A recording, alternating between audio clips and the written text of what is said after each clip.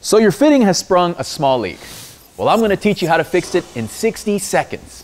I'm Alfred Castillo Jr., the Sprinkler Warehouse Pro. Let's get started.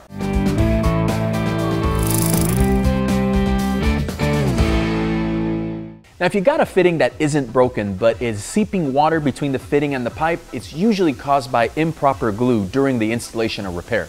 Now, you could cut it off and replace it, or you could grab a pack of leak be gone rings and fix it in no time with no tools required.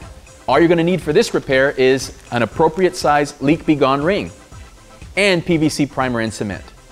To get a good seal, we need the joint to be dry and clean, so dry those off now. And if there's buildup of glue or some other gunk around it, you'll need to get that off with a razor blade or wire brush. If you can't, then this repair just won't work. Now apply some primer, followed by a generous amount of cement.